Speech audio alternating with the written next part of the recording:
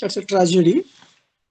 So at first you have to know the actual meaning of the word Hamlet in an ordinary sense. So what do you mean by Hamlet? The actual meaning, the very ordinary meaning, general meaning of Hamlet. A small Hamlet is settled. a novel by uh, William Shakespeare. okay, a small settlement, generally one small than a village.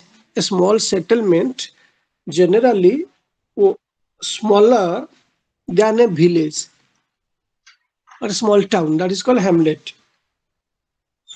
But here, the actual meaning of the word Hamlet, what is the one word that describe Hamlet?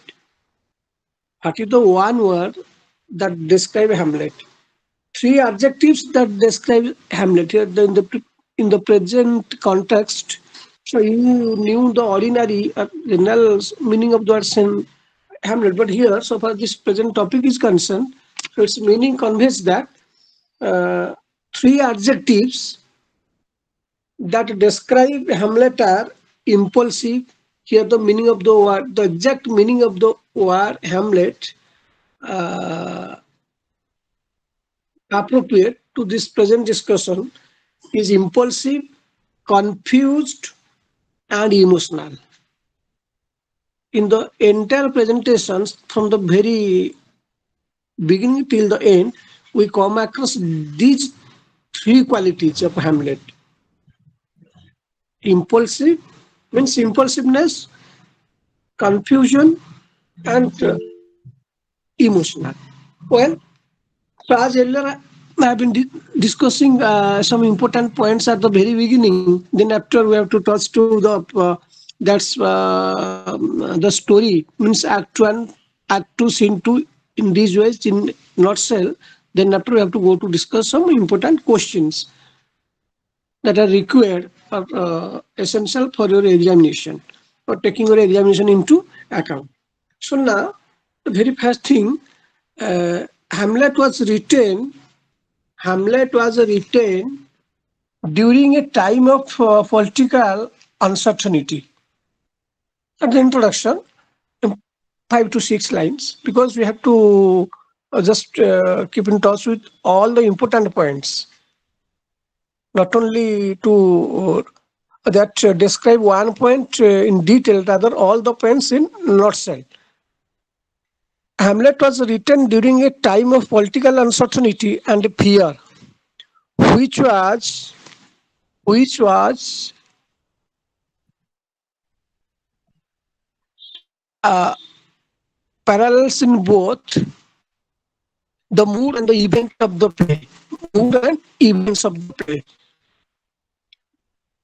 The play was probably first performed in 1692 when Queen Elizabeth was 68. She had children, and it was uncertain who would inherit her crown when she died. So these are the lines about uh, the small questions of Hamlet. And what is the background of Hamlet? Background of Hamlet. Raw material Shakespeare presented in writing Hamlet.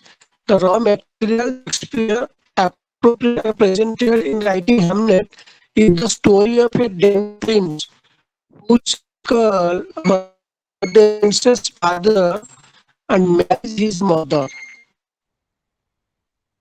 Adams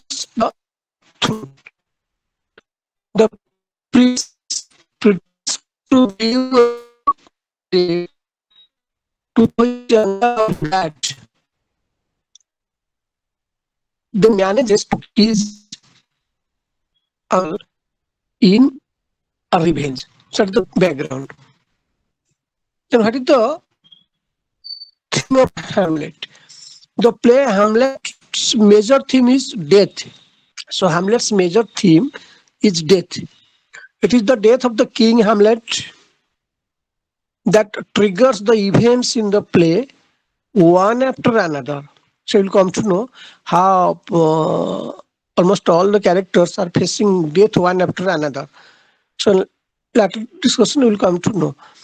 uh, triggers the triggers the events in the play one after another.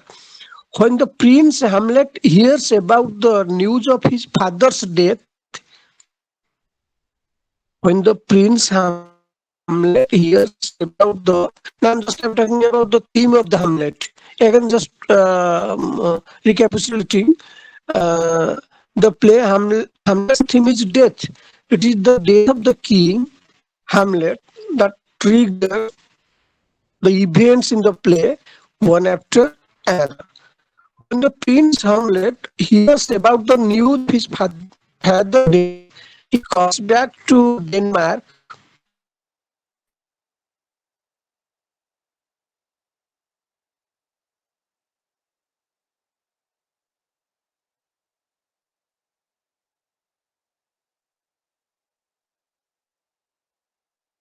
He is shocked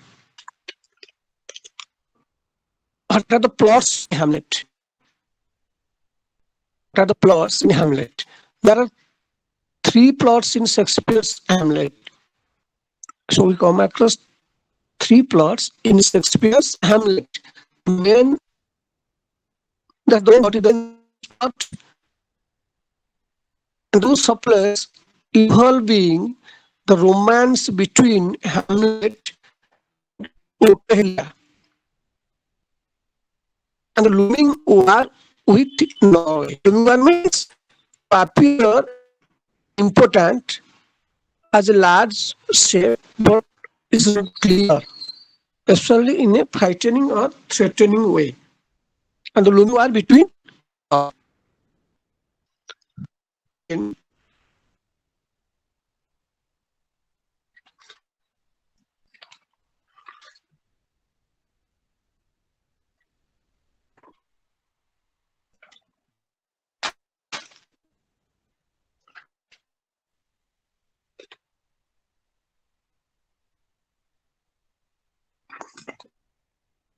the moral lessons in Hamlet.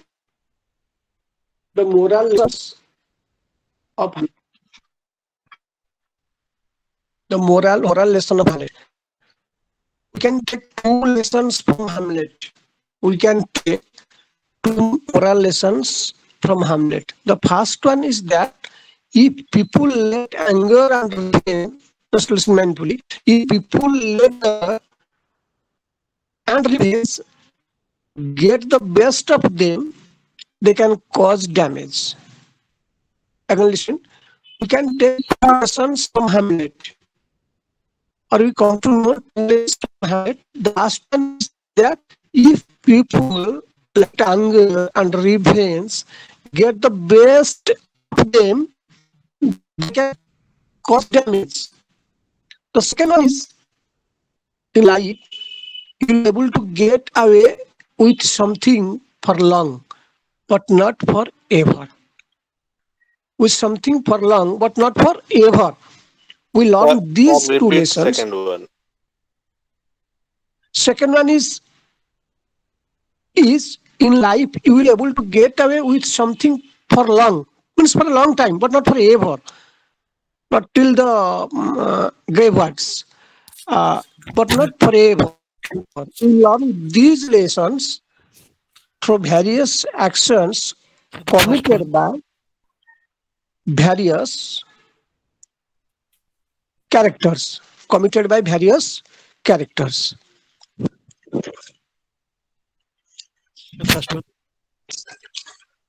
So now, so characterization. Now to know the list of characters that we come across in the present discussion, because it's also very important. Now you just knew some important points in short, 3 to 4 lines. Then to know some important lines about some important characters. Then after to go to the act 1, act 2 in these ways in short. Then after to deal with some important questions. These are all. Okay. So now most of the characters in Hamlet are citizens of Denmark. Most of the characters in Hamlet are citizens of Denmark, and members of the royal court, reeling after the death of their king.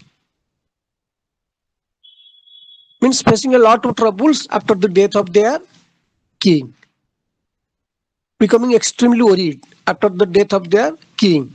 The characters are deeply suspicious of one another. You will come to know in due course. The characters are deeply suspicious of one another as it becomes clear that the king may have been murdered and by his brother Claudius, no less. As Hamlet is a tragedy, each character carries within themselves a tragic character. Each character carries within themselves a tragic characteristics that contribute to their own downfall. But it is in particular the unstable atmosphere of the new court of Claudius that brings about much of the action of the play. So now the very first and most important character happens to the protagonist of the play, the entire play is Hamlet. Because three adjectives here refer to Hamlet: impulsive and emotional. So Hamlet, the protagonist of the tragedy. Hamlet happens to be the protagonist of the tragedy. Hamlet is a beloved prince and a thoughtful, melancholy young man. Distraught by his father's death, means extremely worried or fed up by his father's death, Hamlet is only made for depressed by his uncle Claudius' succession to the throne and his subsequent marriage to his mother. As you know that you might have gone through the lines of Hamlet that Hamlet's father's brother murdered Hamlet's father. And after perpetrating that task or accomplishing that accomplishment, just extends his hands to be in love with Hamlet's mother and also at last becomes successful and also woos her or marries her. So that incident just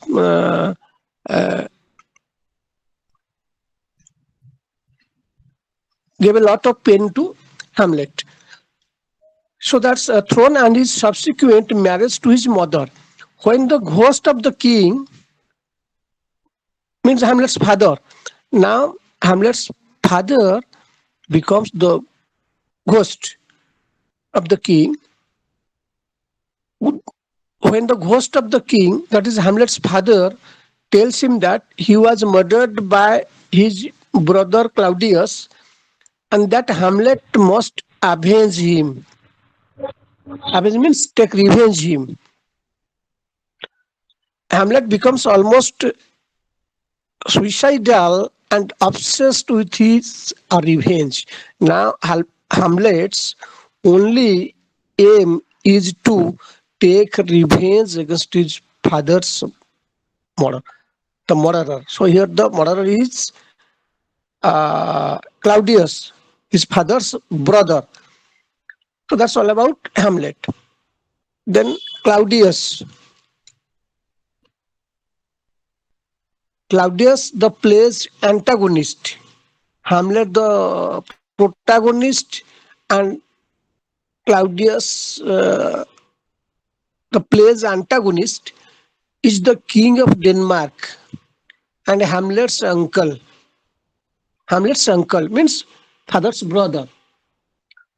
According to ghost of Hamlet's father, because after the death of Hamlet's father again just comes in the form of ghost, and informs everything.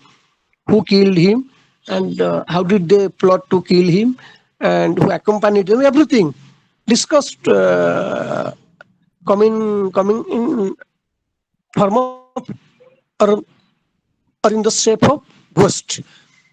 Uh, the king of Denmark and Hamlet's uncle. According to ghost of Hamlet's father, Claudius is his killer.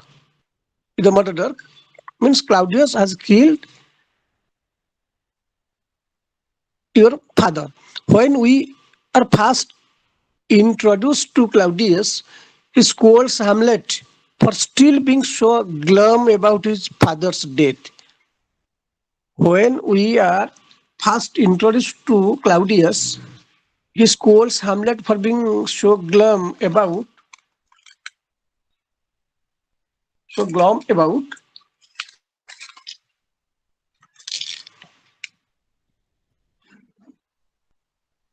glum means looking or feeling dejected. Looking glum means looking or feeling dejected, sorrowful, still being so glum about his father's death, and forbids him to return to his university studies in Wittenberg. Claudius is a convincing strategist who poisoned his own brother in cold blood. Who poisoned his own brother means administer poison to a person or animal either deliberately or accidentally. But here actually he didn't do it accidentally, rather deliberately, intentionally. Here just killed or murdered Hamlet's father, not accidentally, rather deliberately, knowingly, because in order to the throne. Well, so that's all about Claudius. Now to know Polonius. Polonius is the main advisor to the Polonius, main advisor to the king, also known as Chamberlain. Chamberlain means an officer who manages the household of a monarch or noble. An officer who takes the charge of a monarch. And also known as a Chamberlain, pompous and arrogant Polonius is also the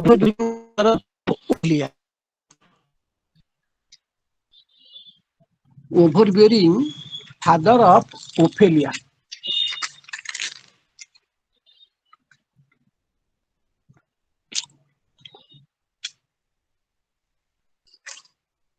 Sure, that's pompous and arrogant Polonius is also known as and Laertes. Now Ophelia is Polonius' daughter. Ophelia is Polonius' daughter and Hamlet's lover. Okay, so much at the same time, acting happens with the Polonius' daughter and Hamlet's lover. She is obedient, agreeing not to see Hamlet anymore at her father's suggestion and spying on Hamlet when asked by Claudius. When Hamlet and spying means a person employed by a government or other organization to secretly obtain information on enemy or competitor. Okay, so she here acts as a spy. Means spying on Hamlet when asked by Claudius. When Hamlet kills her father, who's Ophelia's father?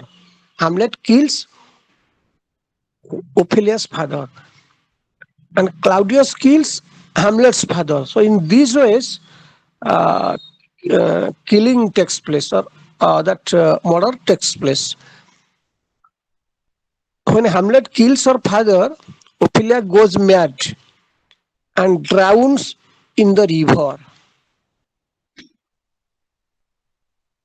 Whether this is a suicide is left ambiguous.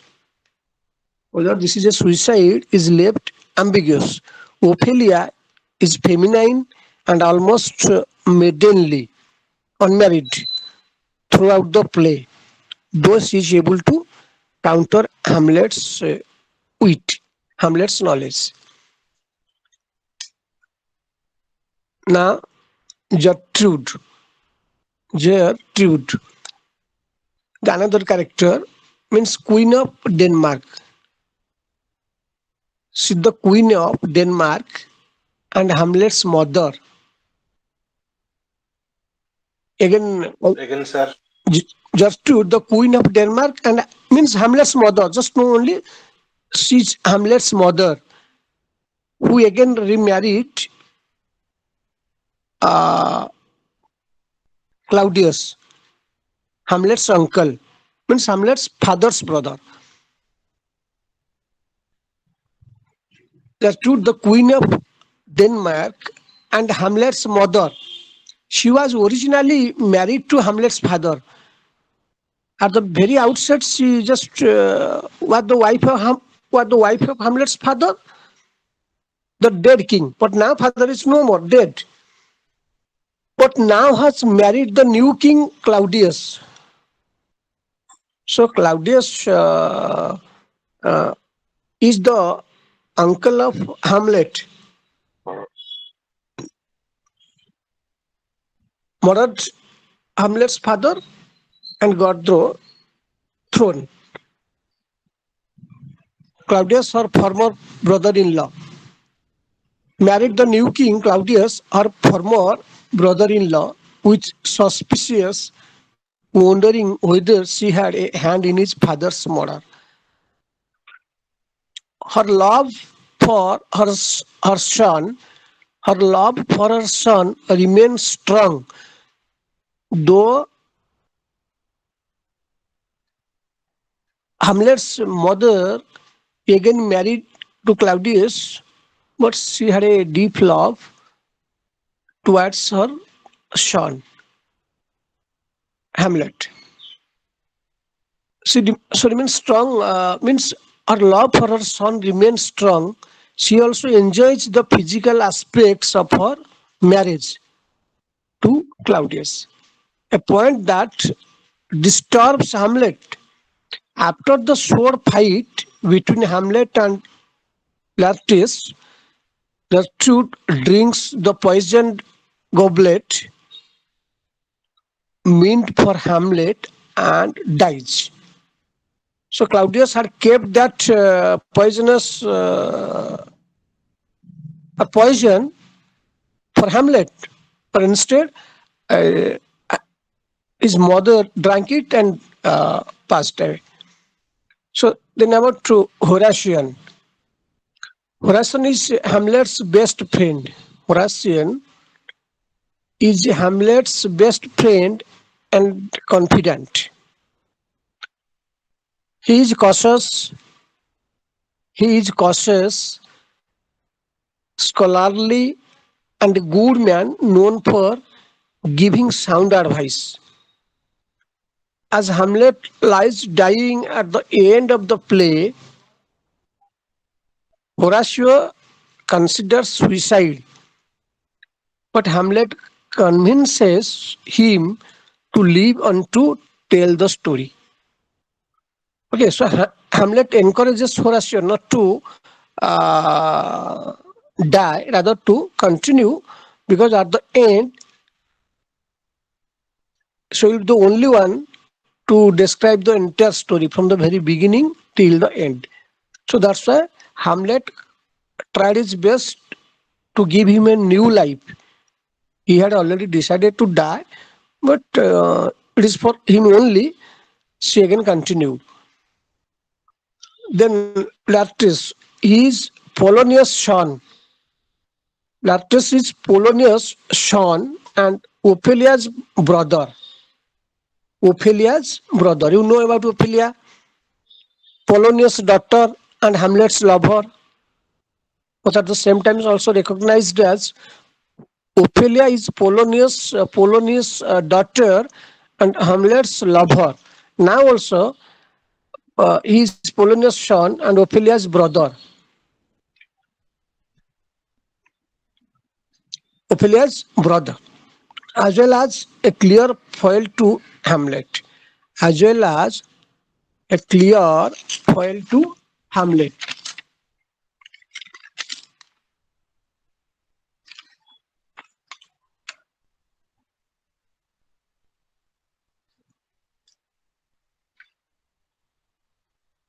Clear foil to Hamlet. Foil means that is foil means that is to prevent something considered wrong or undesirable. Prevent something considered something wrong or undesirable. So that's as well as a clear foil to Hamlet, where Hamlet is contemplative and frozen by emotions, becomes very sad and sits on meditation all the time, goes on thinking about his father's murder and how to avenge, means take revenge. That time, that is reactive and quick to action. Then Fortinbras, Fortinbras, he is the prince of neighboring Norway. His father was killed by Hamlet's father. His father was killed by Hamlet's father. Whose? Fortinbras' father was killed by Hamlet's father. And he is looking for revenge. He is also looking for revenge as Hamlet from the very beginning was looking. Now, Hamlet's only aim is to kill Claudius, as Claudius killed his father. So, Hamlet's father killed Fortinbras.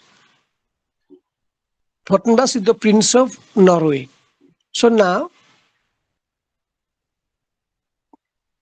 he is looking for revenge.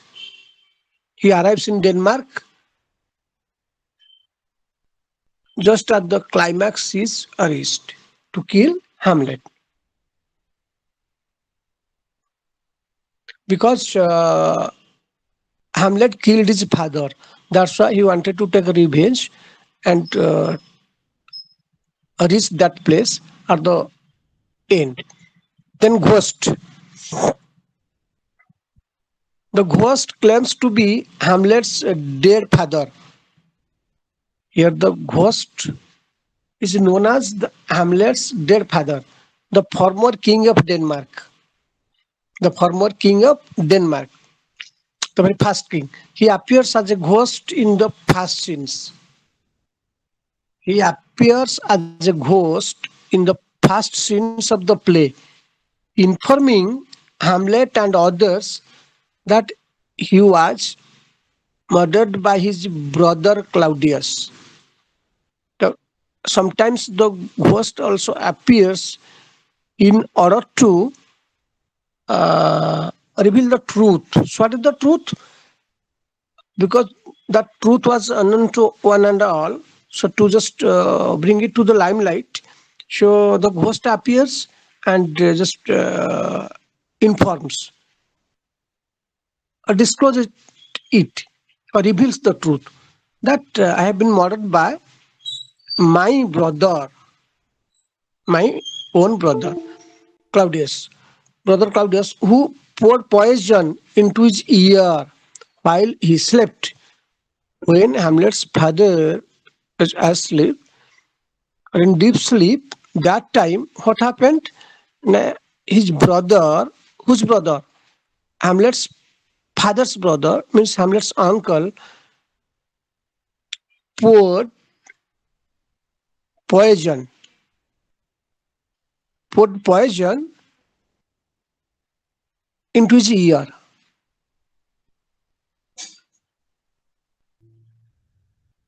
The ghost is responsible for the action of the play, but its origins are unclear.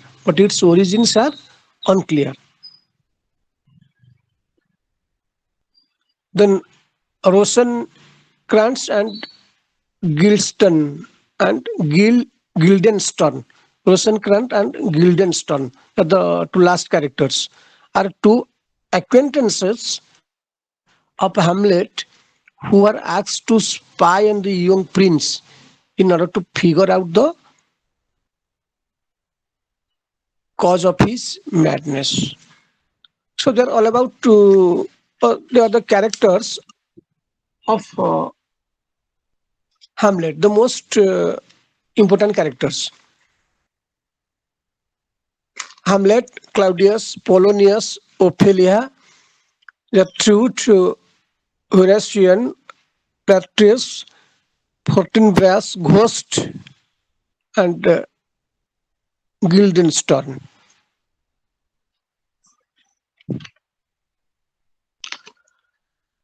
William Shakespeare's play Hamlet takes place in Elsinore, Denmark, after the death of the King Hamlet. The tragedy tells the story of Prince Hamlet's moral struggle.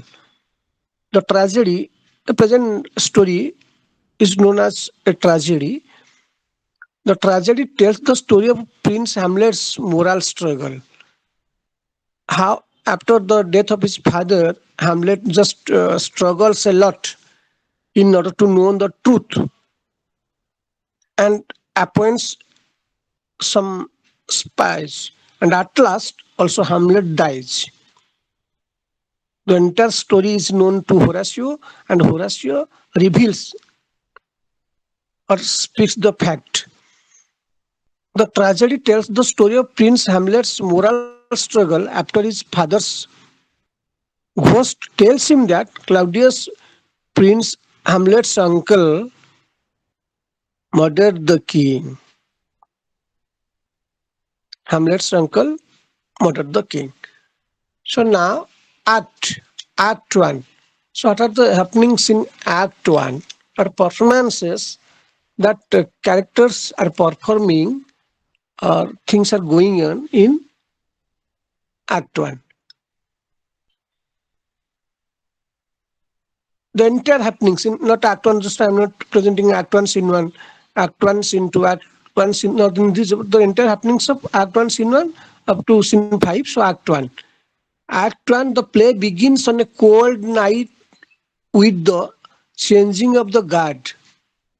The two guards were there, so one day one guard was the entire happenings, and the next day another guard came and took the responsibility of watching. So the play begins on a cold night with the changing of the guard. King Hamlet has died, and his brother Claudius has taken the throne. As you know, from the very beginning, a question may come. So why did Claudius kill Hamlet's father? Only in order to take the throne, accept the throne. So keeping that in view, he did all these heinous activities, has died, and his brother Claudius has taken the throne. However, for the past 2 nights, the guard Francisco and Bernardo, they are the 2 guards named Francisco and Bernardo. One guard just watched one night, and after the next day came the second guard, the latter, that is Bernardo. So however, for the past 2 nights, the guards Francisco and Bernardo have seen a restless ghost resembling the old king wandering the castle grounds. Wandering means moving here and there, moving around the grounds. Who saw? Now these 2 guards saw. 2 guards, Francisco and Bernardo. These 2 guards saw a restless ghost resembling, means looking alike the old king, means Hamlet's father, and moving around that castle. They inform Hamlet's friend Horatio of what they have seen. Understand? So now that scene, particular scene, which is felt by and seen by these 2 guards, Francisco and Bernardo, that scene is going to be explained again before Horatio, Hamlet's friend. They inform, who informed? These two guards, Francisco and Bernardo. They told that we have already seen a restless ghost resembling the old king. Means resembling your father, looking or just they look like your father. And they described it, what they have seen. Before whom? Before Horatio, Hamlet's friend. The next morning, the wedding of Claudius and Gertrude, the wife of the late king. Gertrude is the wife of Hamlet. At first, he was the first wife of Hamlet's father, and again now is going to become the second wife of Hamlet's uncle. So, wedding of Claudius and Gertrude, the wife of the late king, means dead king, takes place. When the room clears, Hamlet speaks on his disgust at their union. Means whenever they're getting married, so Hamlet is totally dissatisfied on that work. Because Claudius is a very inferior fellow. Is a very, so to say, an evil-minded, harmful fellow. He can't be compared with his father as his father's brother, but he can be compared with his father. So taking that into consideration, he expresses a disgust at their union, means at their marriage, which he views as a betrayal of his father at best and at worst. Here, perhaps Hamlet just goes on thinking that in order to marry my mother, perhaps my uncle or that is Claudius did that work. Vitel's father, at best, at worst, incest. Sexual, just in order to establish sexual relations, Claudius accomplished all these heinous activities. Horatio and the guards. Horatio, you know, the friend, the best confidant and the best friend of Hamlet. Now Horatio, Francisco and Bernardo, these two guards, are now explaining the restless ghost before Horatio. Horatio and the guards enter and tell Hamlet to meet the ghost that night, to enter that place and wait and just come in contact or come across the ghost. So Horatio and the guards, the two guards, Francisco and Bernardo, because they have seen, they are the eyewitness, they were the eyewitness. Now they are explaining everything before Horatio. So both just take a decision to take Hamlet to that place and wait and see that ghost this night. That night, Hamlet meets the ghost, meets his father, who claims,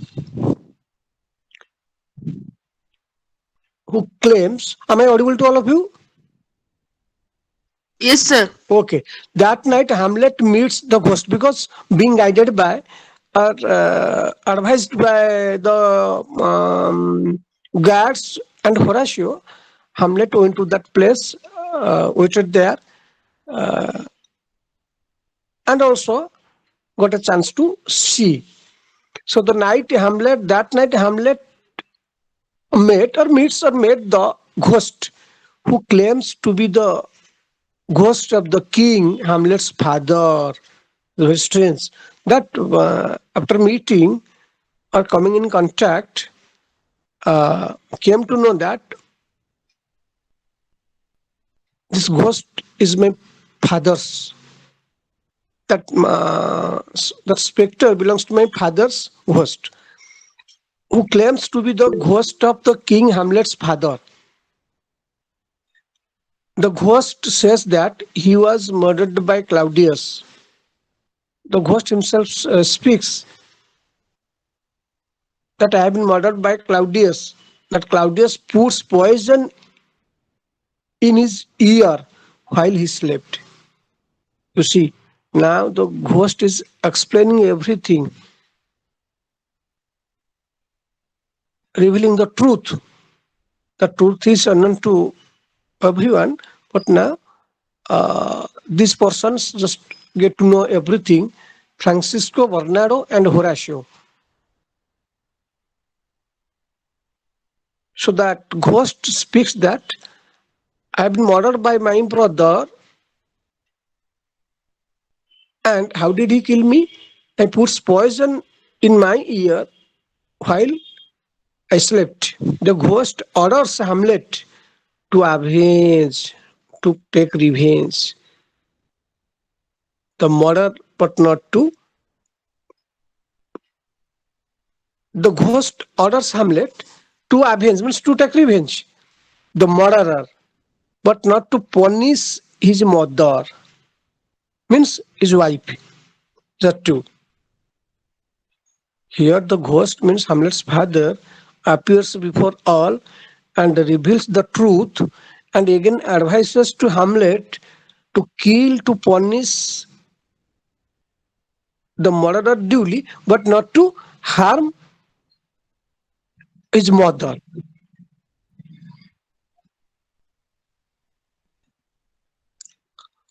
Harm his mother. Hamlet agrees, Hamlet gives consent, okay? I agree upon your idea. I agreed upon your idea. I am ready to put it into use. Hamlet agrees. Later, he informs Horatio and Marcellus, one of the guards, that he will pretend to be mad until he can get his revenge. You see, how can Hamlet take revenge of his uncle? It is impossible, but to make it possible, so now Hamlet tried to pretended to be mad, pretended or displayed the gestures and postures just like a mad, until he can get his revenge. Unless until he can get his revenge, till that he pretended to be mad. And continued. So this is all about Act 1. These two guards saw the ghost and described it before Hamlet, and Hamlet's father also appeared before Hamlet, and the two guards, and described everything, revealed the truth, and how did he kill, or how was he killed by his brother, everything, and also ordered Hamlet to take revenge, means to avenge the murderer, but not to punish his mother. And Hamlet also agreed upon that idea, but tried to pretend for some days in order to take revenge. So these are the lines about Act 1. So now to proceed on to Act 2. Now to pass on to Act 2. What's happening in Act 2? Polonius sends, because a lot of lines are there in Act 1, but just I present refer to everything in nutshell, in short. Just to give you a clear-cut idea, or to make you crystal clear. Then Act 2. Polonius sends a spy. You know some lines about Polonius? Polonius sends a spy, Rinaldo, to France to keep an eye on Laertes. To keep an eye on, just to be vigilant over Laertes. Ophelia enters and tells Polonio that Hamlet entered her room in a mad state. Ophelia enters and tells Polonio. Now Polonio sends a spy. So what is the name of the spy? Rinaldo, to France to keep an eye on Laertes. Means to have a deep vigilance on Laertes. Ophelia enters and tells Polonius that Hamlet entered her room in a mad state. Because now, as earlier you knew, Hamlet has already decided to pretend to be a mad, or pretending just like a madman. So Hamlet entered that room in a mad state, mad condition, grabbing her wrists and staring wildly into her eyes, just like wild means furiously, staring means gazing, grabbing her wrist means grasping her wrist, holding her wrist and staring wildly into her eyes, into the eyes of Ophelia.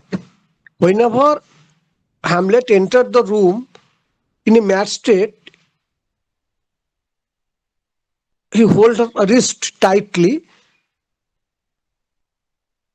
and also gazed towards her eyes wildly.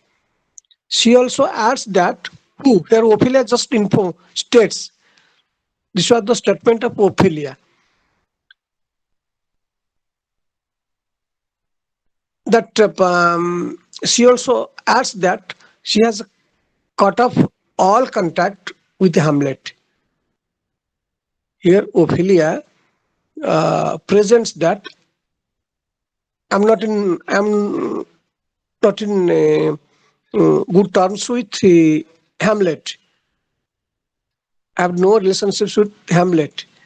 Polonius certain that Hamlet is madly in love with Ophelia. Ophelia speaks that now we have no good terms between, so I have not kept any contact with her. So hearing that, Polonius certain, means Ophelia's father, that Hamlet is madly in love with Ophelia, one-sided love, and that it was Ophelia's rejection that puts him in this state.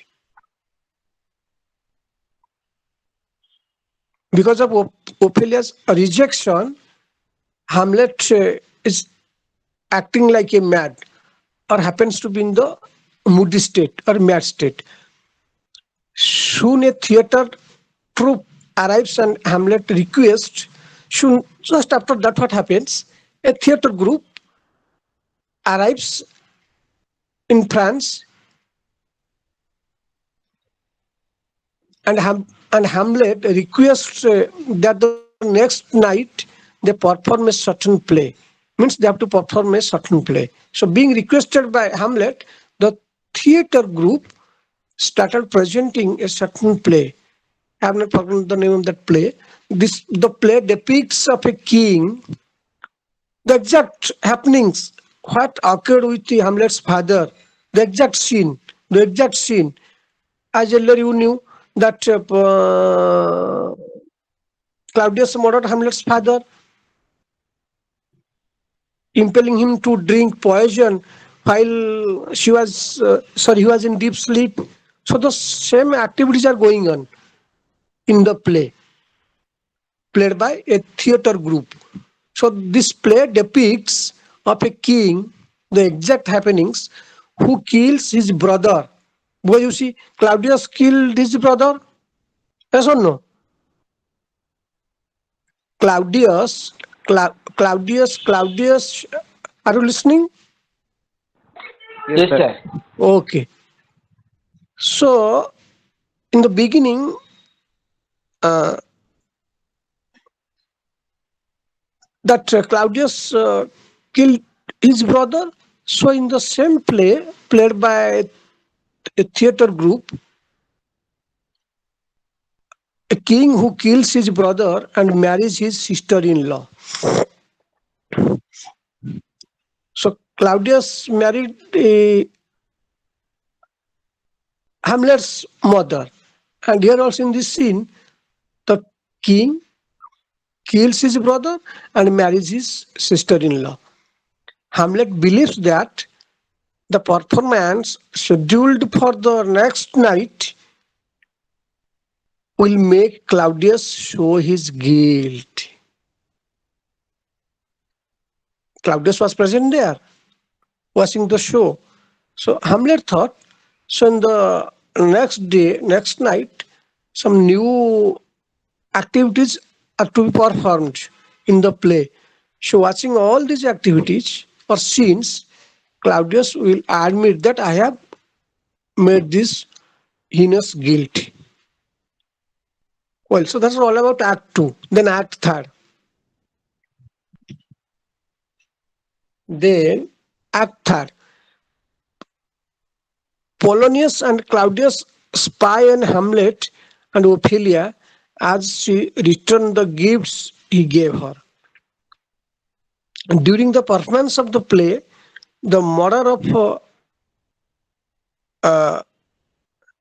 Gonzago, Claudius stops the action just after the scene in which poison is poured into the king's ear. Because a play is going on in Act 2, you knew, now a theatre group has come and staging a play named Gonzago. The name of that play is Gonzago. Claudius stops the action just after the scene in which poison is poured, because you know that Claudius just impelled Hamlet's father to drink the poison. The same thing, the same scene also has already been happened with with him. So the same scene is going on here by the theatrical group or troupe. So Claudius stops the action just after the scene in which poison is poured into the king's ear. Hamlet tells Horatio he is now certain that Claudius murdered his father. So now Hamlet became 100% sure that whenever that act was being judged and watched by Claudius, so watching the entire scene, Claudius just stopped the last scene. Means whenever the poison is going to be poured into the king's ear, so Claudius had done the same thing also. Poured the poison in Hamlet's father's ear while he slept. So whenever the actors were going to pour the poison into the king's ear that time, what happened? Claudius stopped that action. Don't do it again. So taking that into account, Hamlet became sure that my father has been murdered by Claudius. There's no doubt in it. So in the next scene, Claudius attempts to pray in church, but his guilt prevents him from doing so. So Hamlet enters and readies himself to kill Claudius. So whenever Hamlet becomes sure or knew this is the fact that my uncle has murdered my father, so Hamlet decided or made up his mind to kill Claudius at any cost. So that time Claudius had been in church or praying in church, but his guilt prevents him from doing so. Hamlet enters and readies himself to kill Claudius, but stops when he realizes that Claudius might go to heaven if he is killed while praying. While praying. If I just kill Claudius at that time, because he is praying to God or sitting inside the church and praying to God, so he may go to heaven, not hell. So that time I shouldn't kill him. After that work done, I may take what I have thought. Means I may take the steps what I have thought. Gertrude and Hamlet have a bitter fight in her bedchamber because Hamlet wasn't in favor of her mother's marriage with the uh, mother's marriage his uncle, with his uncle Claudius. So in between, there arose a quarrel. There arose a dissension, disparity between the two. Gertrude is Hamlet's mother. Gertrude and Hamlet have a bitter fight in their bedchamber. When Hamlet hears a noise behind the tapestry, he stops the intruder. During their quarrel, someone perhaps tries to enter into the room. So unknowingly, Hamlet just stops the intruder. Means one who is entering without any permission. It is Polonio. So who was that intruder? That intruder was Polonio, who dies. On the spot, he died. Being stabbed by Gertrude, died on the spot. The ghost appears again. The ghost appears again. Again, Hamlet's father appeared, rebuking Hamlet for his harsh words against his mother because a quarrel was going on. Both fell out a quarrel, means between two started a quarrel. So because of that dissension or disparities, again Hamlet's father appeared and started scolding Hamlet. As earlier he had told that you should not punish your mother, you should punish the murderer. The man who has killed me, you try and take revenge of against him or avenge him. Rather, you never harm your mother. So now whenever the ghost saw that both are in quarrel, so the ghost appeared again and rebuked Hamlet not to quarrel with his mother or not to speak harsh words, stern words against his mother. Gertrude, who cannot see the ghost, but Hamlet is able to see, but Hamlet's mother is unable, becomes certain that Hamlet is mad. Hamlet drags Polonius' body upstairs because the man murdered by Hamlet was Polonius, the intruder trying to enter into the room without any permission, without taking in permission. So the ghost again disappeared and Hamlet dragged Polonius' body upstairs, out of the stage. So this was all about. That's Act Third. And likewise, many acts are there needless to discuss. So it's time is up now.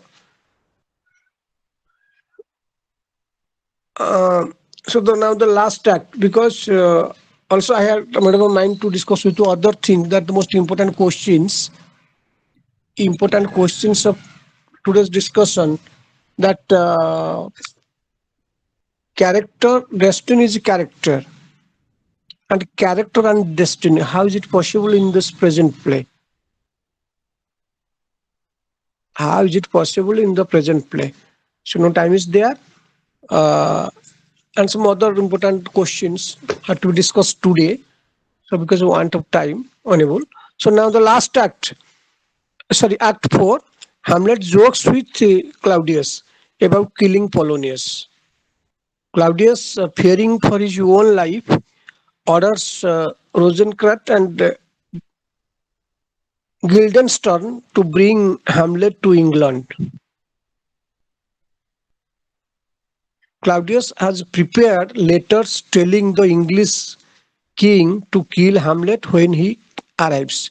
So now Claudius has sent two persons, two other characters, and told them to go and bring Hamlet here. and plots that whenever we are coming with Hamlet to this place, on the way you kill Hamlet. So a detailed plot was there, made by Claudius. Gertrude is told that Ophelia has gone mad with the news of her father's death. Ophelia's father died because Hamlet killed. Last act, Hamlet asks Horatio to explain his story. So what happened at the end? Hamlet asks Horatio, the means Horatio was the best friend of Hamlet, who wanted to die during in the first scene, sorry, in the second act, but Hamlet just told him not to die, rather to continue and to revive and to explain the entire happenings before others at the end of the play. So now Hamlet asks Horatio to explain his story because Horatio only knows everything.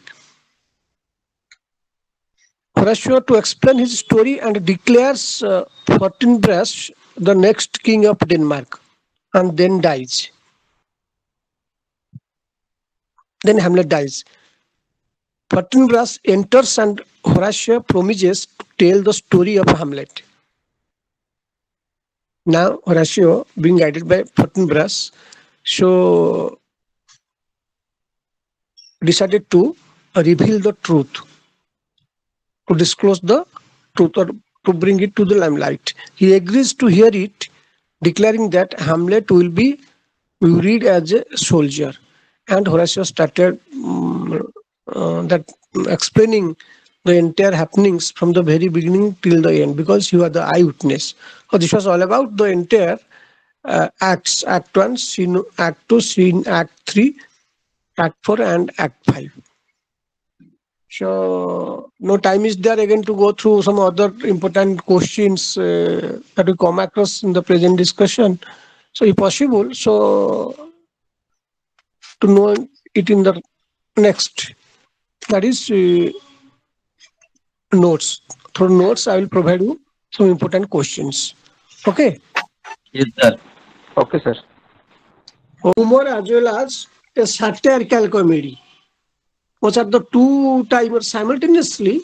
Here we come across the features of these two comedies. That is comedy of humor as well as satirical comedy. So how do you like comedy of humor? It is a genre of dramatic comedy that focuses on a character or a range of characters, each of whom exhibits two or more overriding traits or humor.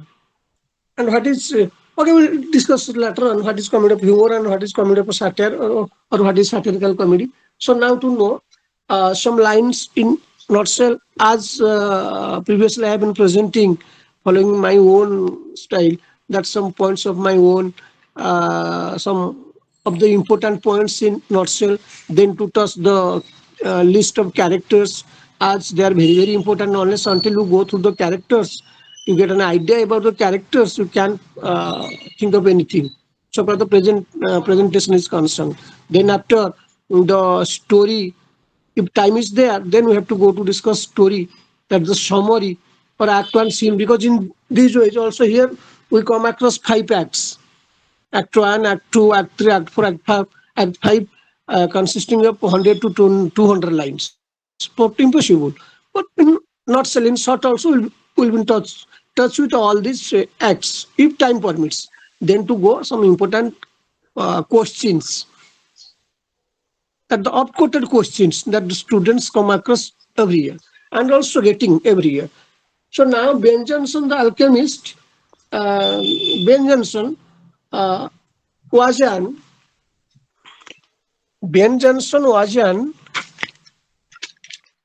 English dramatist, English Renaissance dramatist, poet and actor. Am I audible?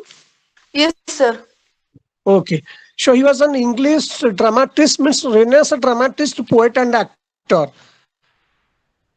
A contemporary of Shakespeare. He is best known for his satirical plays.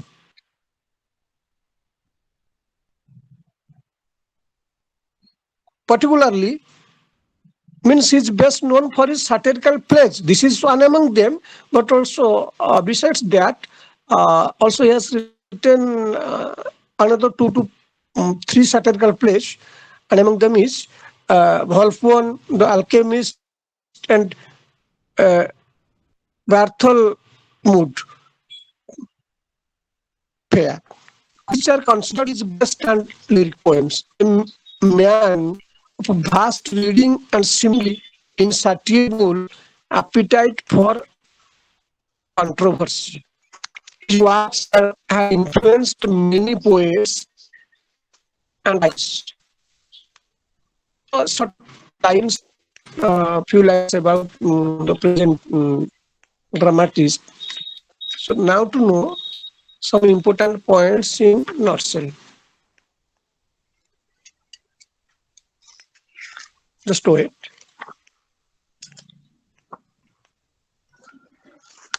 So the play concerns the turmoil of deception and ensues when Lovewood leaves his London house in the care of his scheming servant Face, with the aid of a fraudulent alchemist named Shuttle and his companion Dull Common.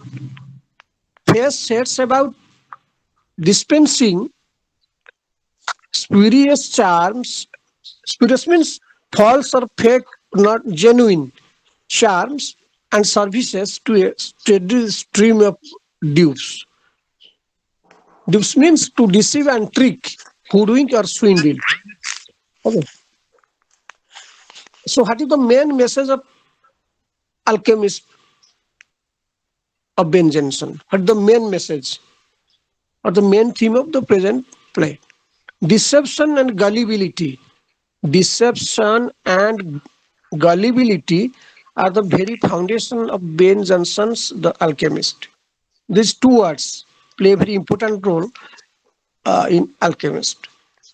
The play is based on 2 conmen. 2 conmen. Conmen means a man who tricks other into giving money. Conman means a man who tricks others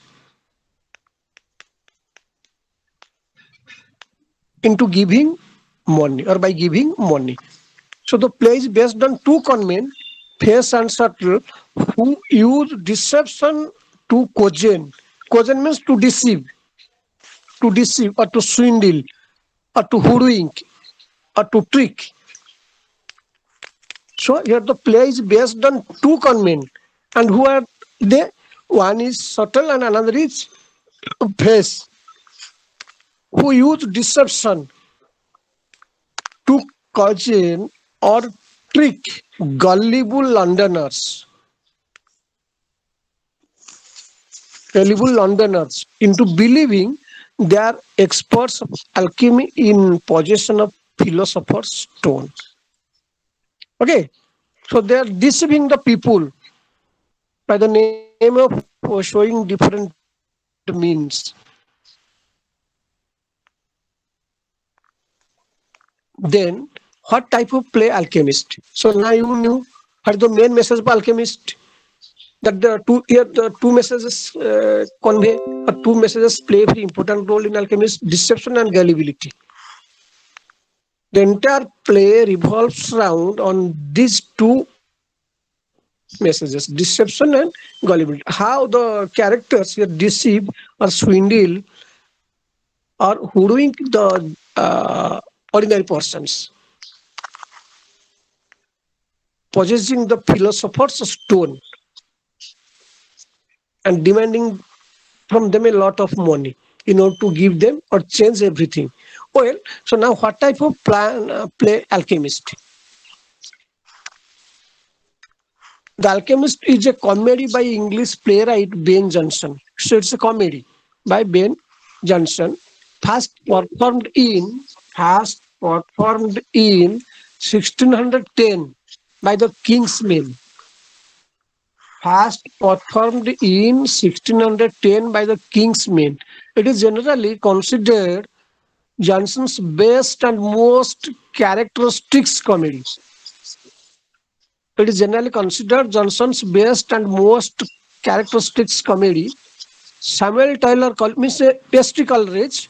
S.T. Coleridge believed that it had one of the three most perfect plots in literature.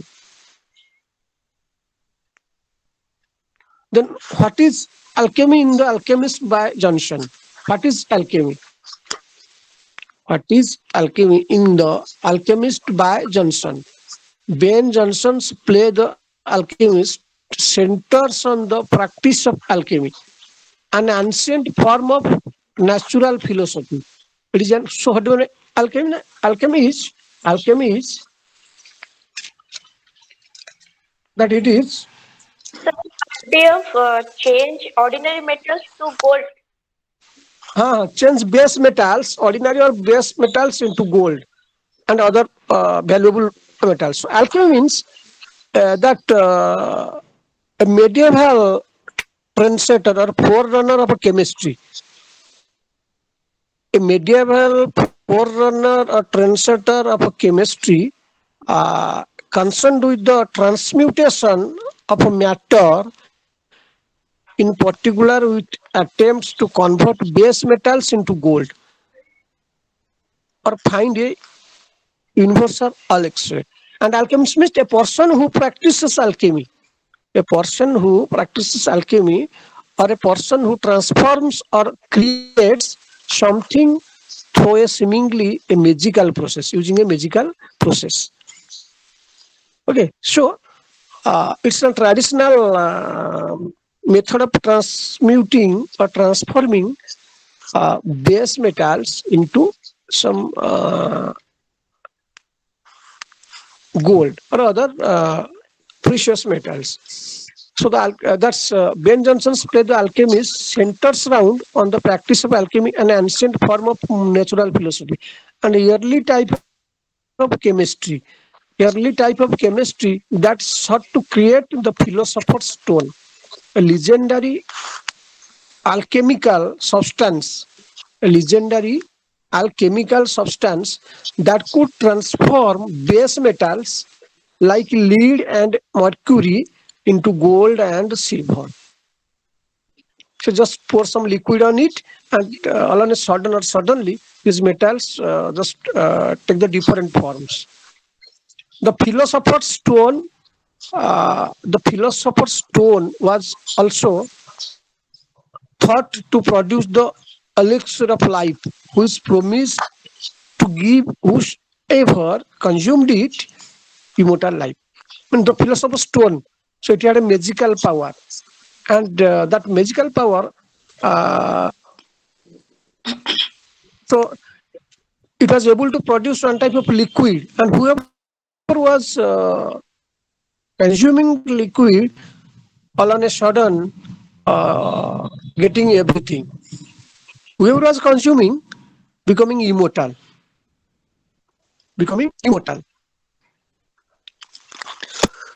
Alchemy was considered a legitimate form of sorcery or magic. Alchemy was considered a legitimate form of sorcery.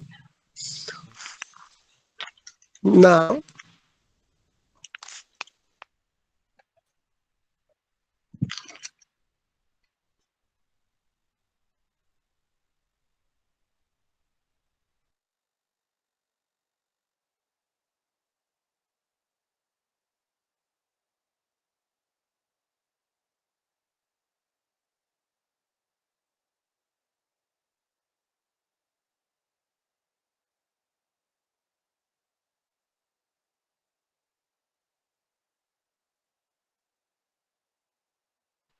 let me see which characteristics that do we come across in that present play. So the very first one, or the very first characteristic is sex and greed. Ben Jonson's The Alchemist is ripe with vice and sin. The play focuses on Face and Shuttle, two conmen who pose as expert alchemist with knowledge of the philosopher's stone to swindle, means deceive unsuspecting Londoners. The image to only swindle or deceive or dupe unsuspected Londoners, known in the play as gulls, out of money and loose metal. Hairs and subtle work closely with all. To get a doll, a prostitute who has to stand their products, and each of the girls they target are in a search of alchemy. Deception and gullibility. Deception and gullibility are the very foundation of Ben Jonson's The Alchemist. These two things play a very vital role. The play is based on two conmen, Fierce and Subtle. So now the characters. Now to go to the characters. Wait.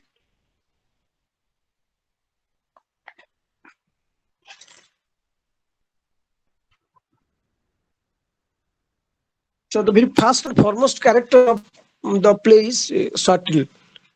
The list of characters, because they are so very, very necessary.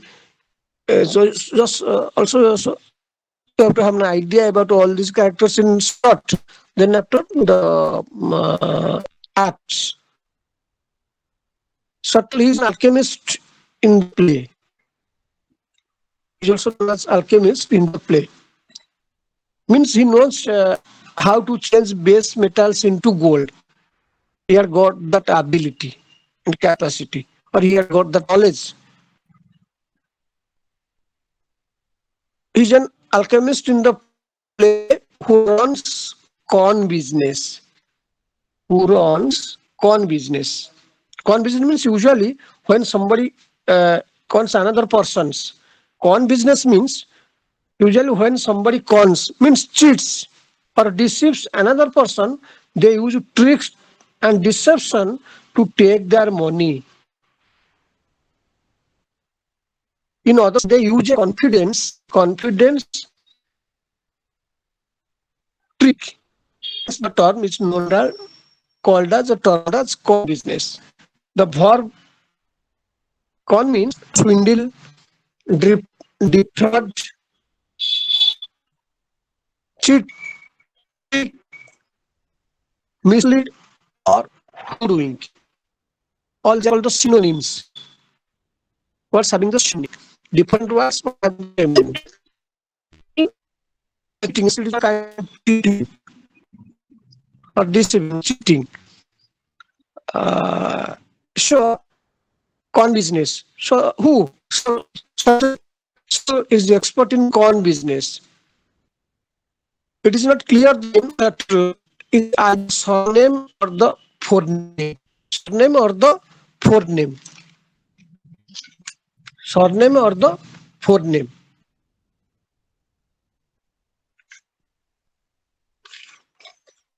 Character. As the name indicates, Subtle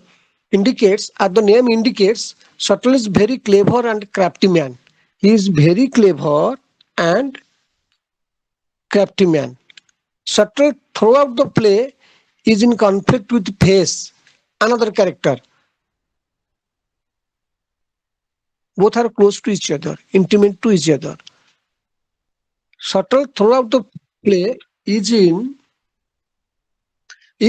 conflict with Face, another character in the play.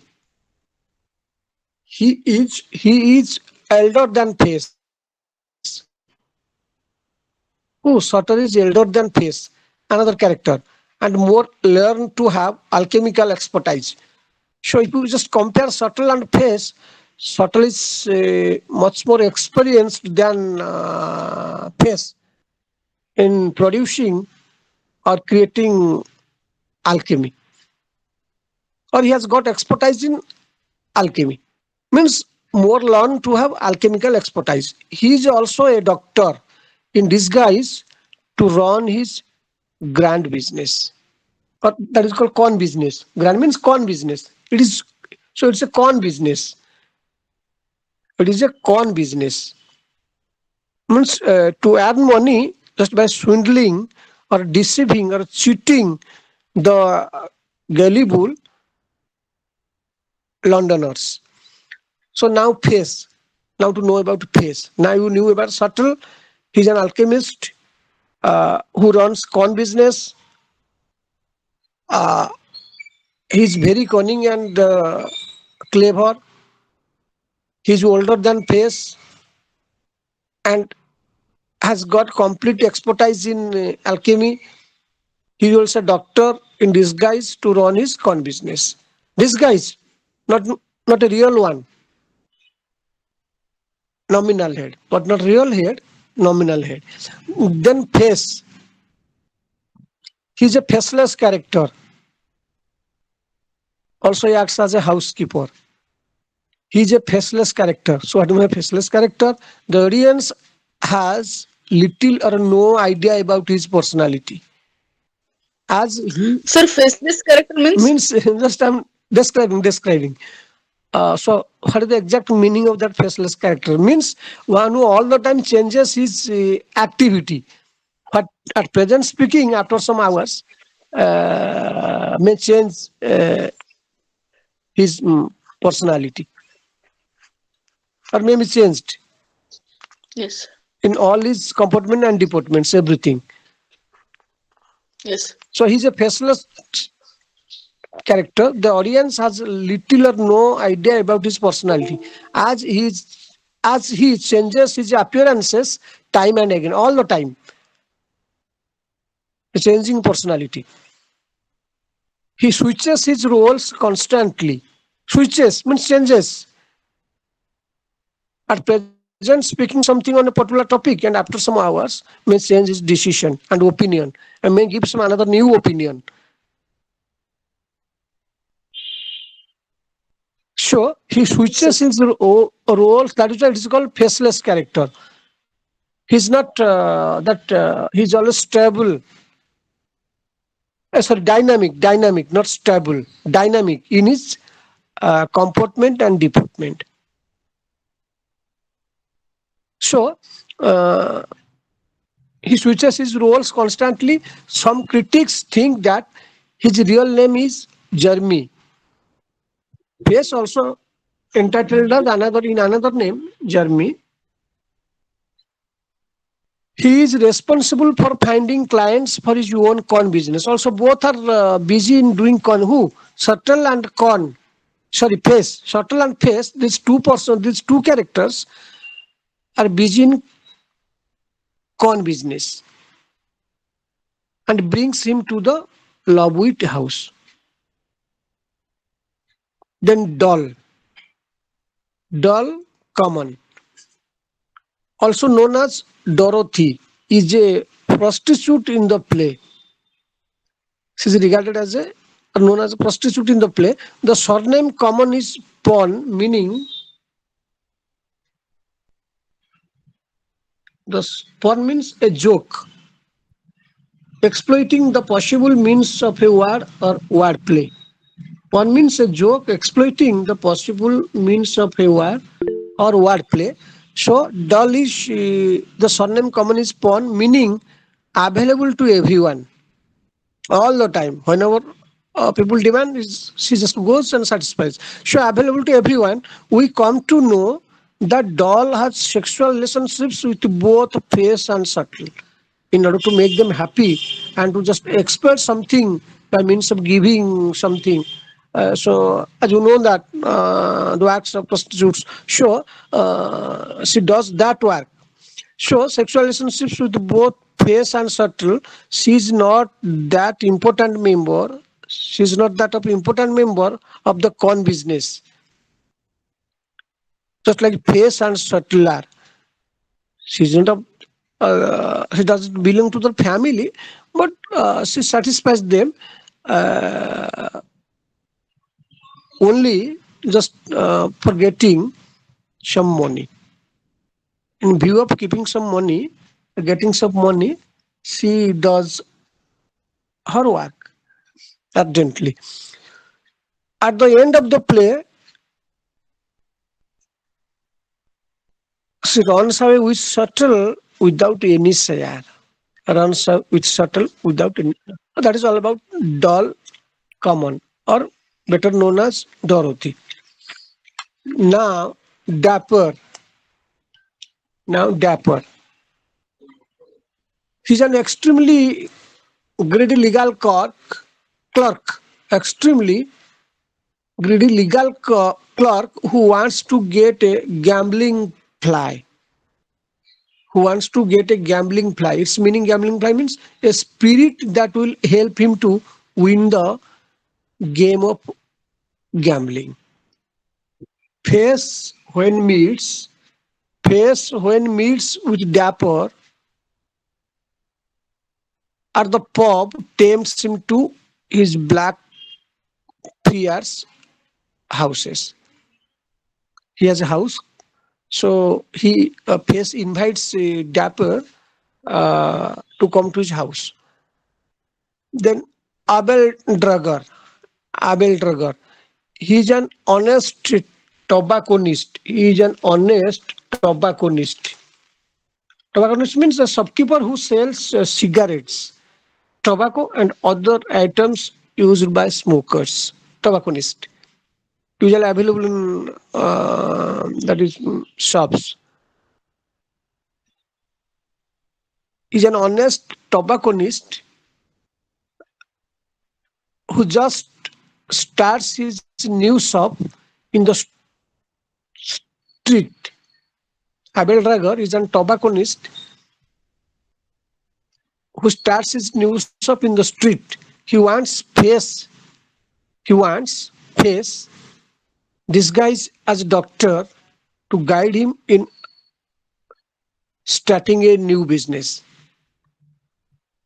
He wants Face disguised as doctor to guide him in starting a new business. He likes Dempliant, a rich widow, and wants to marry her. Who? Abel Drager likes Dempliant, a widow, and wants to marry her. Face and Shuttle plays a trick on him and asks him to bring a lot of expensive tobacco plus Dempliant. Who? Face and Shuttle play a trick with the Abel Drager and tells them to bring Dempliant to their house and his brother along with to the Black Friar's house.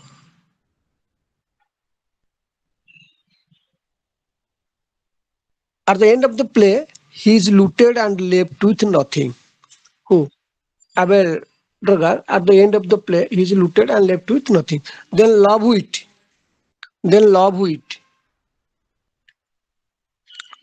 He is the master of the house. Lobwit happens to be the master of the house who leaves for London and hands over his house to his butler Jeremy.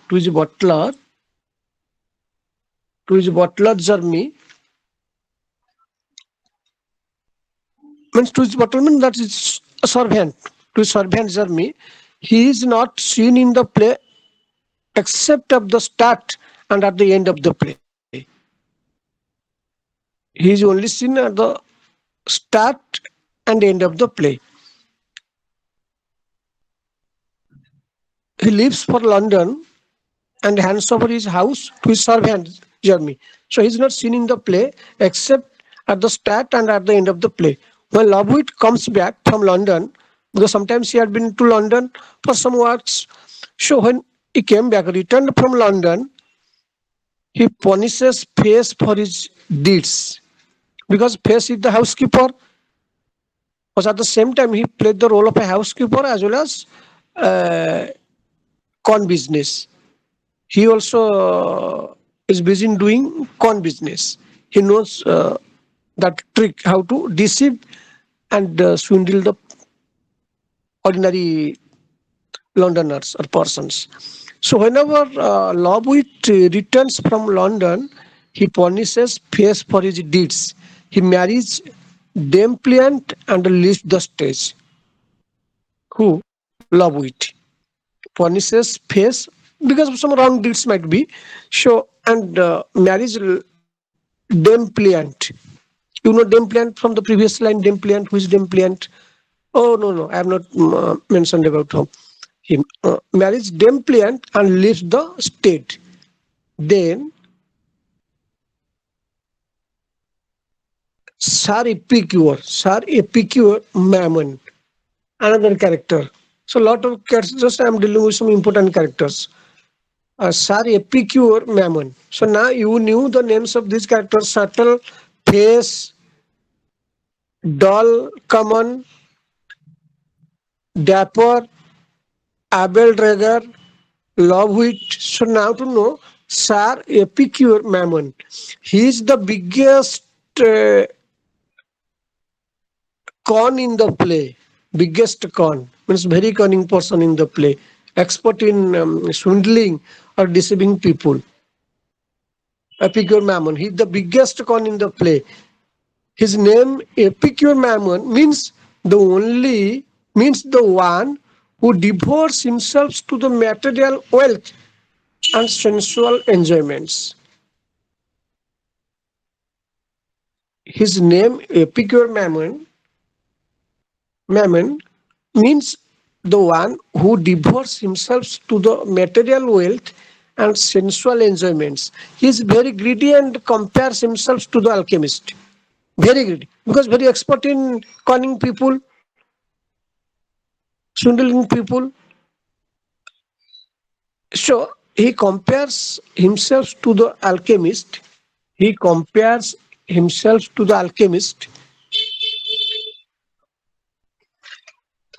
is very much obsessed with food and lust. He is very much obsessed with food and lust, and wants his resources turns into gold by philosopher's stone. Because he is also biggest con in the play. Con con, biggest con in the play. Con means persuade somebody to do or believe something by lying to them, or an instance of deceiving or tricking somebody. Persuade somebody to do or believe something by lying to them, talking lies, not based on truth, false ideas, false beliefs, showing false ideas or presenting false beliefs or false ideas, fake statements. They just earn a lot of name and fame. That is their business. Right from the beginning till the end, they develop that business and earn a lot of money by conning or persuading others, believing something by lying to them or telling lie to them. Then Sir Pertinax Surly, another character. Sir Pertinax Surly. He is the personal assistant of Sir Epicure. Epicure, you know, the biggest con in the play. He wants that all his resources should be turned into gold by philosopher's stone. Just like you might have heard the name of but I've forgotten. I've forgotten that exact story. Well, so Sir Pertinax Surly, he is the personal assistant of Sir Epicure Mammon. Throughout the play, he constantly criticizes Mammon and also inquires about the action of the face and subtle. Throughout the play, he constantly criticizes Mammon, means Sir Epicure Mammon, and also inquires about the action of the face and subtle. Surly plans to catch them naked-handed. Catch whom? Or red-handed. Catch subtle and face. these two nasty characters. Shirley plans to catch them naked-handed, disguised as disguised as Spanish, disguised as, and fall in their trick. He comes in the form of disguise and wants to catch them red-handed, but instead he falls in their trap. Who? That Sir Pertinax Shirley. He falls in their trap. Okay. He by chance falls in love with Dame Pliant. He by chance, not knowingly but unknowingly, haphazardly falls in love with Dame Pliant. So now, tribulation wholesome. Tribulation wholesome. So one more character is there. After that, to discuss the act, the presentation of the lines that what we come across in act, the activities of the characters in Act 1, Scene 1 in these ways. Then after to discuss some important questions. Tribulation wholesome. He is a pastor of Amsterdam and leader of Anabaptist group. He is very greedy for money. He is very greedy for money, power and leadership. He seems to become logical and measure that Ananian. Then Ananias, another character, he is in the play very furious and very quick to judge anything. He died due to his greedy nature. Ananias, he is in the play very furious, ferocious also, and very quick to judge anything. He died due to his greedy nature. For the last character, no, two more characters are there. Castril, he is a furious boy who comes to the convent. Castril is a furious boy who comes to the convent to learn an art of fighting. For instance, he wants to learn how to argue formally with others. He loves arguing, perhaps. So he wants to learn how to argue formally with others. He is quite young, having gullible personality. He is quite young, having gullible personality. The way he quarrels throughout the play is unimpressive and immature. Castril. Then Dame Pliant. She's a widow and innocent sister of Castril.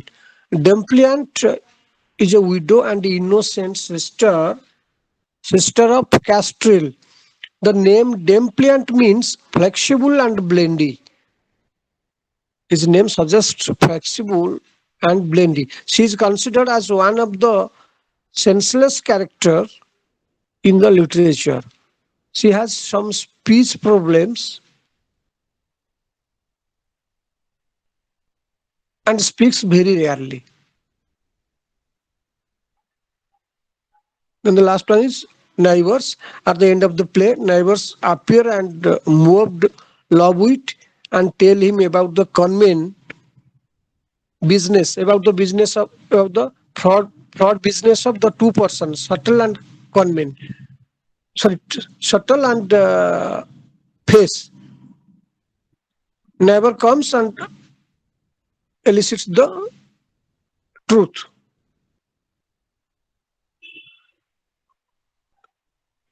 Before Lobwit, convent business at his house that he handed over to Journey. So these are the characters, and you knew some lines about this. Even just I'm reading out the name: Subtle, Face, Dull, Common, Dapper, Abel Drager, Lobwit, Sir Epicure Mammon, Sir Pertinax Shirley, Tribulation Wholesome, Ananias, Tastril, Dempliant, neighbors. So they are the characters. So now to know that is happenings in or the performances performed in Act 1, Scene 1 because it has 5 acts. So even if we take 5 periods, impossible, but to touch everything in short, just only to clearer idea. So Act 1, so what happens in Act 1, Scene 1? This scene is laid in Lovewood's house. You know Lovewood? You know who is Lovewood? Lovewood is the master of the house who live for London and hands over his house to his butler Jeremy.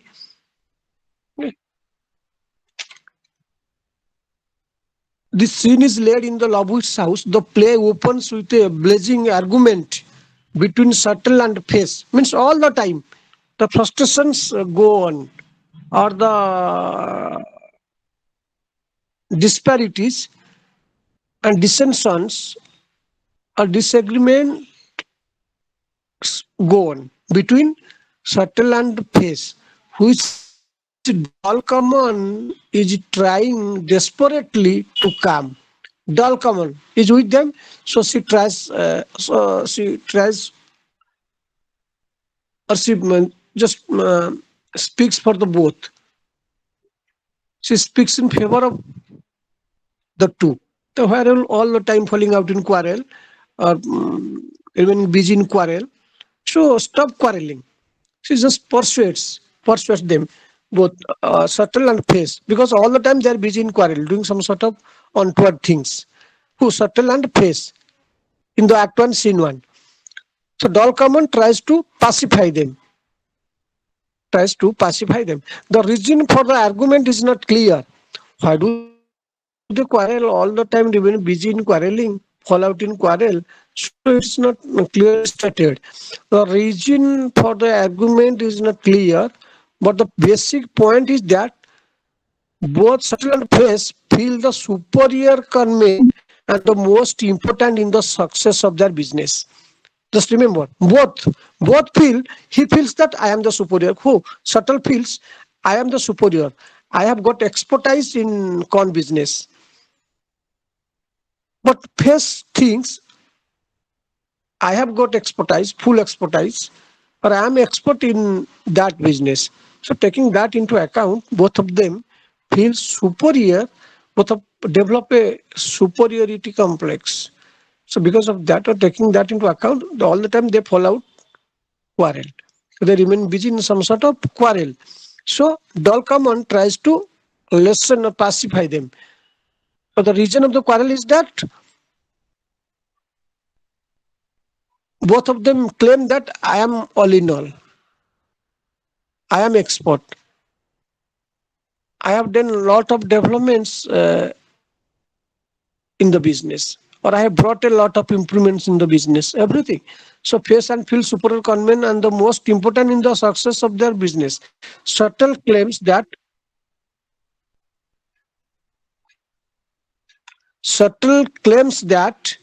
he has taught Face everything. You see, what the reason of their quarrel?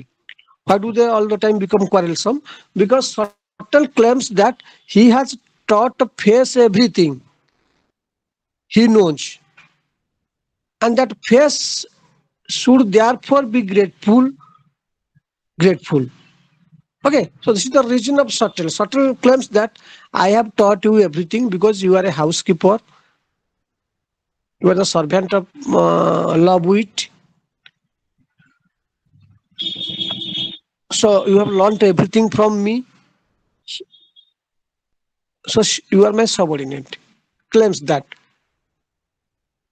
Without Shuttle, he still would have been a mere housekeeper. Shuttle just claims that without my help, you would have remained a housekeeper forever. So how did you come and how did you take part in my con business? It is because of me only. Okay. Sure. Therefore, be grateful. Without Shuttle, he still would have been a mere housekeeper.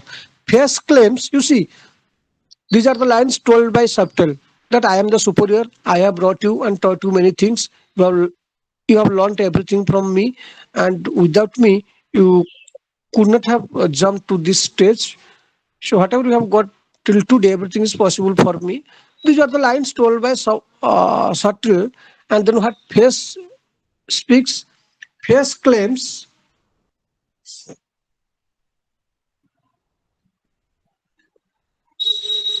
Face claims conversely that subtle status as the titular alchemist is dependent on face, bringing in the girls to be gulled.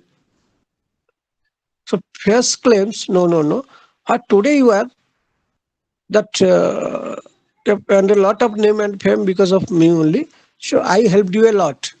I'm at your back. Had I not at your back, it could not have improved or developed or gone to this stage. So everything is possible only by my help. So in these ways, both criticize each other, but each believes that the other would be nothing without him. Okay, that's all about the activities performed in Act 1, Scene 1, Act 1, Scene 2. In short, I presented everything in short. If I go on discussing everything line by line, so line 1 means what happened in Act 1, Scene 1, what happened in Act 1, Scene 2, what happened in Act 1, Scene 3. In these ways, so time taking. The entire time will be lost only for describing that Act 1. So now Act 2, Scene 1. Act 2, Scene 1. So whom do we come across, or who are they? What the Sir Epicure, Mammoth begins Act 2, Scene 1. He appears in Act 2, Scene 1 with a lengthy speech. So in Act 1, Scene 1, we came across the scene laid in Lovewood's house between Subtle and Face. Between Subtle and Face. And in Act 2, Scene 1, we come across Sir Epicure, Mammoth with a lengthy speech. Mammoth has extravagant plans to cure all diseases. He has extravagant plans to cure all diseases, become immortal. Means he also knows that quality of changing, or he had got that power of how to change base metals into gold. Magic. He had got a lot of idea about that magic or sorcery. So extravagant plans to cure all diseases, become immortal, and have sex with several different wives at once. Sir Epicure, Mammoth, was a knowledgeable one, undoubtedly and unquestionably, it can be told that he was a knowledgeable one, but she had sex with several different wives at once. He says, encounter 20 nights. He says, what he says, in his opinion, encounters when comes across 20 a night. Very ridiculous. Mammoth promises him extensive riches. He promises that I have been endowed with a lot of riches. I am the only richest in this world. Okay, I am the only one who have been endowed with a lot of riches. Sure, he claims or promises him extensive riches if the stone does indeed form correctly. This is plainly ironic because Face is already making money from the very idea of the stone. Mammon indulges in further lengthy descriptions of his future lifestyle when he is very rich. Also, he goes on again being a lengthy expression. At first, he demands that I have known everything. Also, I have got that ability to change base metals into gold. And again, after the end of that, again comes to the second stage. Again, also goes on speaking a lot about his lifestyle. When he's very rich, the rich clothes he will wear, the fine food he will eat, and status he will be afforded in the world. So after his lengthy expression, then subtle enters as the alchemist and is treated very respectfully by Mammon, who addresses him as father. Face and subtle are delighted that Mammon has been further conned, means deceived. Con means deceived. Further conned, and they compare him to a fish. And they compare him to a fish that has taken the bait and will now be twisted, pulled out of the water and killed. So, understanding the passion and eagerness of Mammon, they came to know that. So, Mammoth, mammoth, a figure mammoth is now in our grip. At any moment, we can just take him into our grip, into our custody. And we can deceive him also. So they just compare him to a fish that has taken the bait, going to just consume it, and we will now be twisted. Whenever just consume it entirely, will come under our custody, under our clutch, and surely he is going to die. So that was all about Act 2, Scene 1. The discussion among these three, epicure, then subtle and face. No time is there again to go through the other acts. So now the most important question of the present place, Alchemist as a comedy of humor. Comedy of humor. Alchemist as a comedy of humor. As you know that the meaning of the comedy of humor, it is genre of a dramatic comedy that focuses on a character or a range of characters, each of whom exhibits two or more overriding traits. Comedy of humor. So, comedy before Johnson was in formless shape. Before Johnson, it had no form. So, Johnson came and gave it a new shape. It was unrealistic in character, incident, setting, and speech. But Johnson, with his classical background and training, was opposed to the romantic comedy of the play. He also firmly believed that thoughtless laughter was not the purpose of and aim of a comedy. Thoughtless laughter, to laugh having no reason. Thoughtless laughter wasn't the purpose and aim of a comedy. It must delight as well as teach. He tried to bring sanity and decorum, order and balance on the English stage, and the artist in him prompted him to take different paths, which leads to realism in character, setting, and speech. The play action, the action of the play is based on the traditional beliefs of alchemy. The actions of the play is based on the traditional beliefs of alchemy. On a deeper level, the same beliefs take on a symbolic value. The idea that the metals could be changed into gold was still a potent force in the Jacobean age, when trade was expanding enormously. Within the play, the gold sought by the dupes is non-existent, subtle, introducing the greatest dreamer of them all.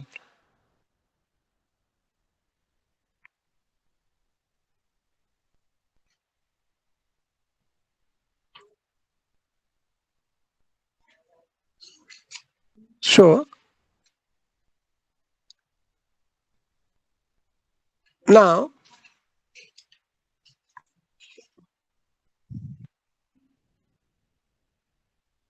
so it's a satirical comedy.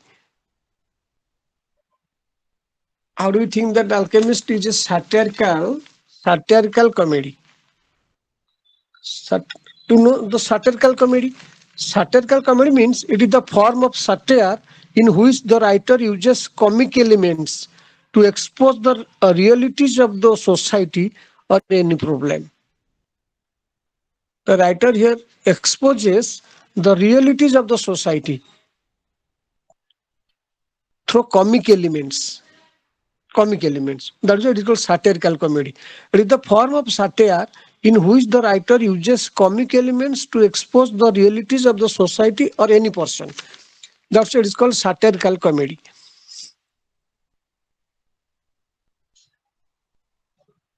So how it is called satirical? Because the craze of the people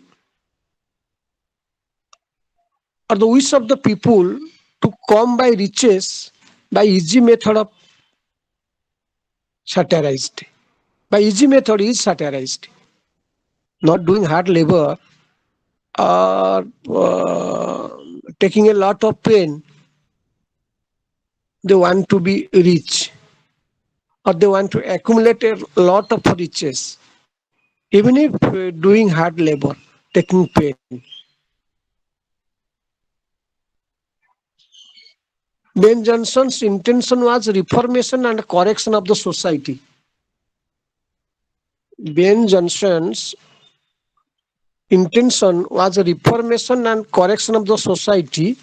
He moved in. He adopted the technique of satirizing the follies of the people, to hold up mirror to nature to see for themselves the reflection.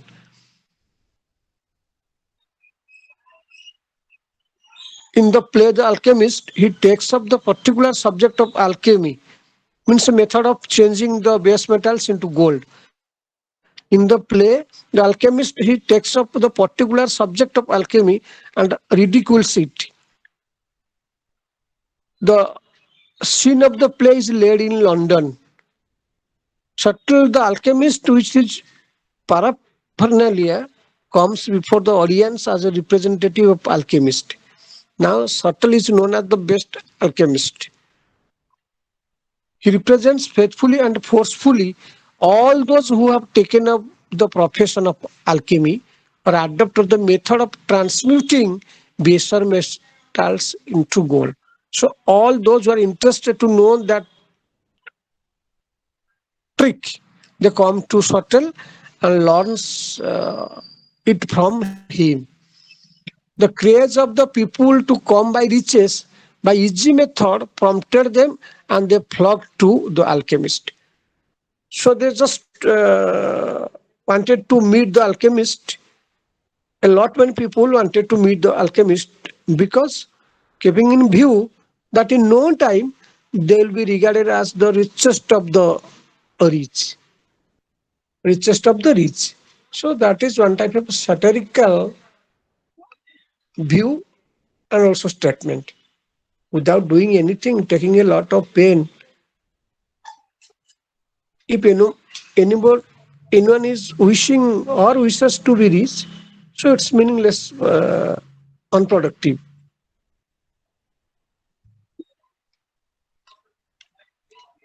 They're exploited and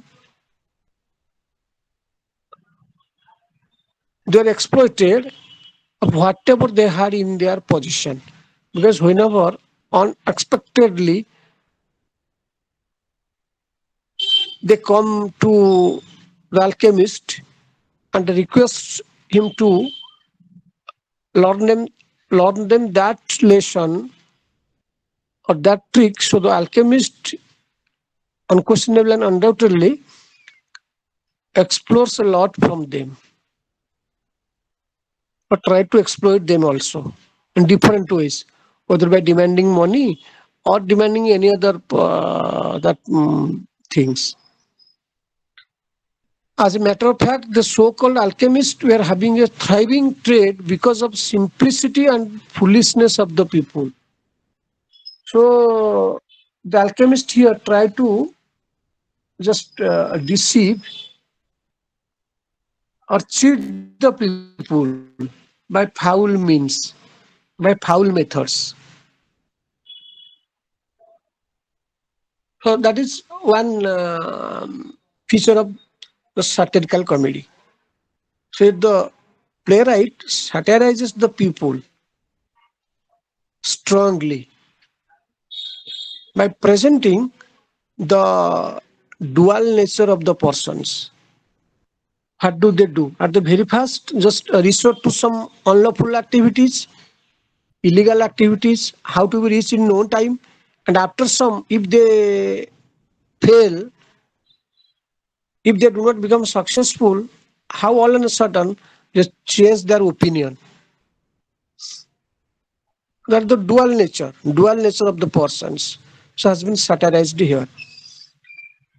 Okay, no time is there. So some other two, three more questions were there to be discussed. But as within this short span, we knew what's required. We knew some important points in nutshell, also the characters, acts in short, then some important questions, because time is 1 hour. Discussion is more, but time is 1 hour. So within that, what's required, what's essential that we knew and also discussed till the best of our ability and capacity also. And to